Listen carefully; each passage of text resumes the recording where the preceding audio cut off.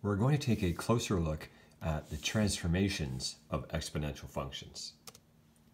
So just remember our basic function. We'll use 2 as our base, y equals 2 to the x. We know when I put in a 0 for x, so y would equal 2 to the 0. Anything to the 0, of course, is 1. So here's my point 0, 1 here.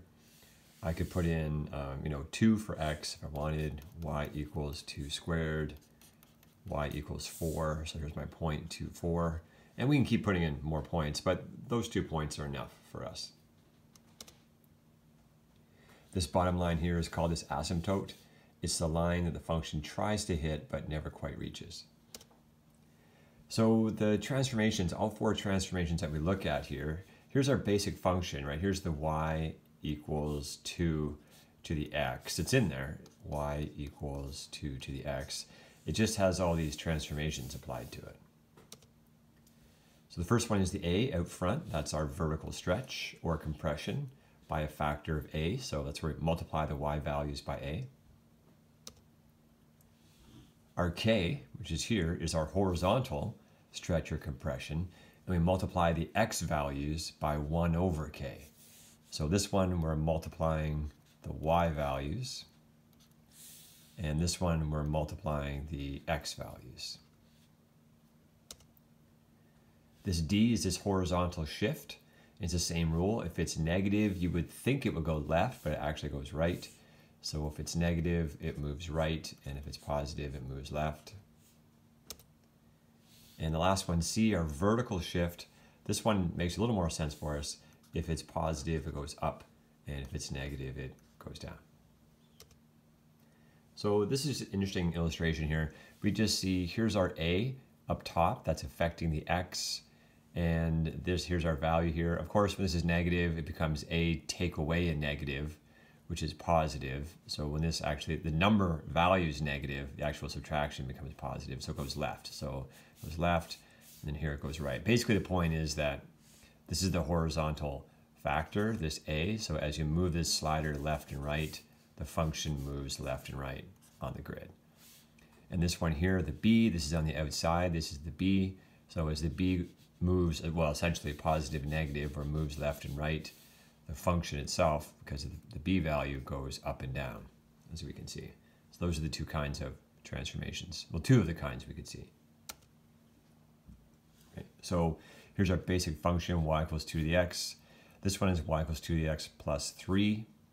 This one's just moved up. So my point 0, 1, I've now gone up 3 units, 1, 2, 3, to that point, 0, 4. And that's how we'll transform them. And again, the actual shape of the sketch itself, that's pretty hard to get perfectly. So just kind of wing the shape, that's fine. This is 2x minus 3. So here's my point, again, that's my point 0, 1. It goes down 3, 1, 2, 3, down to there. That coordinate would be 0, negative 2. This one's a horizontal shift. So here's my, again, I guess my original point 0, 1. This is plus 3. So it goes left 3, 1, 2, 3. Okay, we see it sitting there. We could label it 0, negative 3.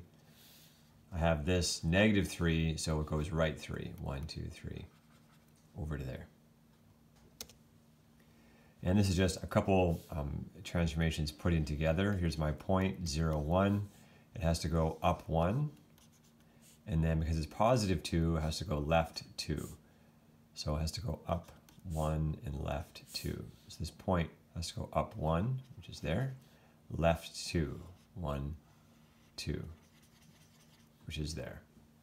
So that's the point. So then I can label that point, the actual coordinate, negative 2, 2. And then again, once you have the point there, you just sort of wing the shape itself. Here's this stretch idea. So here's my basic function, 2x. So just like if I put in 0, I would have 2 to the 0, which is 1. So here's this point again, 0, 1. So if I put in 0 to this one, I would have 2 to the 0, which is 1, but then 1 times 3, because I have a 3 up front. So 1, well, actually written like this, I guess. It would look like that, 3 times 1, which is 3. So that's where that point gets essentially stretched up to there. And this is obviously, because it's a 3, it's growing more rapidly, it's steeper. But again, it's really subtle, the difference in terms of the steepness. So just sketch it as best you can. This one here, this is 1/3. So we have to take a look at the value itself. Sorry. So the value here, with a third, here's my 0, 1. But now I multiplied all by 1/3. So you see how it's down there at 0, 1/3. And again, a couple things in together here. Again, I just want to show, this is the word I'm saying, asymptote. And this is this, I guess, invisible line basically that the function is trying to hit. That's it. Take a look at page 196.